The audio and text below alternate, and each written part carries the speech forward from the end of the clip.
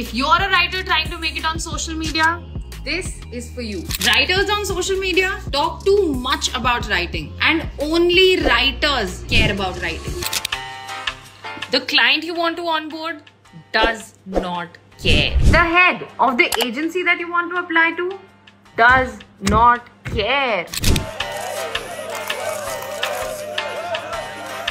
The people you want as your fans do not care. Only we care, the writers. So as a writer, if you're trying to start your journey on Instagram or LinkedIn, how about you don't talk about writing? You talk about things, people, incidents, anecdotes through your writing. Talk about that thing that you find absolutely normal, but other people find weird. Talk about this chair that was dedicated for clothes and unfolded laundry.